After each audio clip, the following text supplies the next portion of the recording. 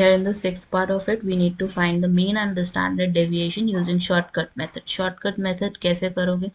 As you are given with xi and fi, तो सबसे पहले तो आपको क्या करना है, यहाँ पे सेंट्रल वैल्यू देख लेनी है कि सेंट्रल वैल्यू है कौन सी, जिससे कि हमें क्या पता चल जाएगा कि हमारा एज्यूम्ड मीन कितना है. It is 64 for us. X वाले में से हम एज्यूम्ड मीन उठाते हैं.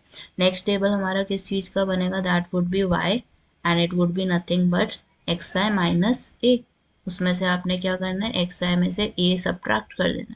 तो सबसे पहले तो आपके पास एक्स आई क्या दिया हुआ है, first quantity that is given us 60, और 60 में से 64 माइनस करोगे you would get -4. 61 minus 64 is there, -3. 62 minus 64, -2. 63 minus 64 would be -1. 64 में से 64 गए, 0 would be there. Next में it would be 1, this would be 2, this would be 3, this would be 4. ये हमारा y आ गया. अब नेक्स्ट स्टेप में हमने क्या करना है, y स्क्वायर निकालना है. So this is nothing but -4 का स्क्वायर, और -4 का स्क्वायर हमारी वैल्यू क्या हो जाएगी, it would be 16. Next value would be 9, next value would be 4, next value would be 1. Obviously minus का जब भी हम स्क्वायर करते हैं तो we get a positive value. This is 16, this is 9, this is 4, this is 1, this is 0, this is 1, this is 4, this is 9, this is 16. Next step में आपने क्या करना है, you just need to multiply fi with yi. 4 into 2, it would become -8 क्योंकि negative sign है. Then I need to multiply 1 with -3, -3, 12 with -2, -24, 29 with -1, -29, this is 0. Next is 12, 10 into 2 is 20. Then we have 4 into 3 which is 12, 5 into 4 is 20 in this case. अब आपने next step में क्या करना है, you need to multiply fi with yi square. Multiply कर दो fi और yi square को. So you would have this value and this value. ठीक है, 2 को हमने किससे मल्टीप्लाई करना है, विथ 16.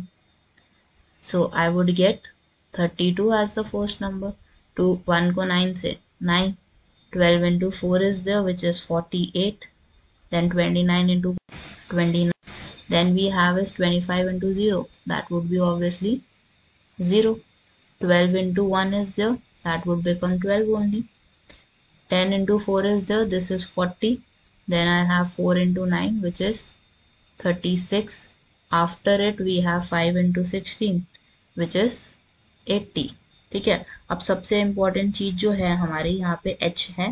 h की वैल्यू कितनी है यहाँ पे नोटिस करो, सबके बीच में एक एक का गैप है. सो h is 1 in this case. assumed mean is 64 for us. अब हमें निकालना क्या था, पहले तो मीन. मीन की वैल्यू कैसे निकलेगी, assumed mean plus summation fi yi divided by summation fi into h is the. सबसे पहले तो summation f निकाल लो.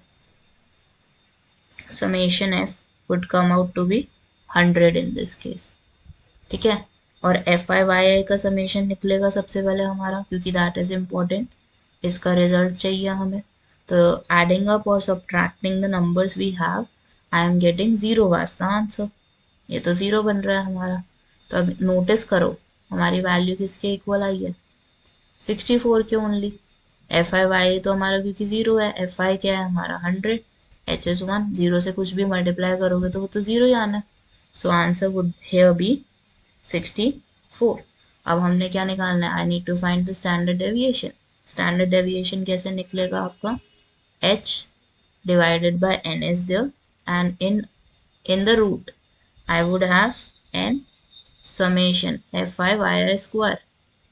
माइनस का साइन आएगा and summation fi yi is there and a whole square is there and close the bracket.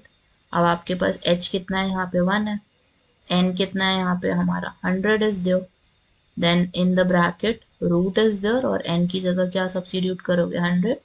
Summation of fi yi का square निकालना है, last वाले का भी एडिशन करना है हमें. So this is nothing but 286. 100 को किससे मल्टीप्लाई करोगे, 286 से minus summation fi y is the which is square only, so 0 square is the. close the bracket. हमारे पास 1/100 हो गया. root is there, 100 का तो हमें रूट पता ही है क्या होगा, इट इज 10। 286 का डेसिमल में आएगा हमारा। This is coming out to be approximately 169.1 का होल स्क्वायर, स्क्वायर से स्क्वायर कट जाएगा, and what value would get 169.1 divided by 100। तो डेसिमल हमारा कहाँ शिफ्ट हो जाएगा, towards the left side, so it would become 1.691 as the standard deviation here.